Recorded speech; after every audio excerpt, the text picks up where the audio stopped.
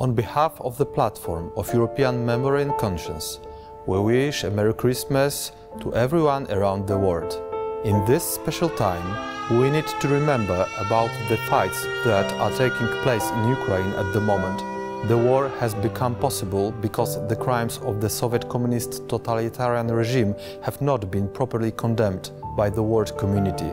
Russia became a state sponsor of terrorism because Vladimir Putin, a KGB colonel, was able to lead the nation. Sadly, the result of non-remembering about the past, about the atrocities of totalitarianisms, can be seen in the countless victims and the massive destruction in Ukraine.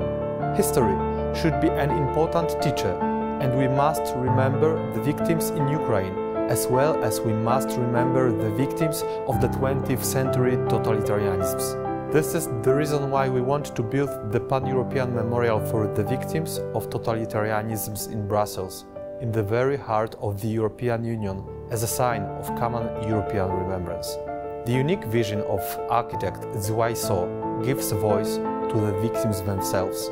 The memorial will present enlarged letters from the victims, often their last messages to their loved ones. It will be an act of justice for all the victims of Nazism, fascism and communism. We must remember the complicated history of Europe.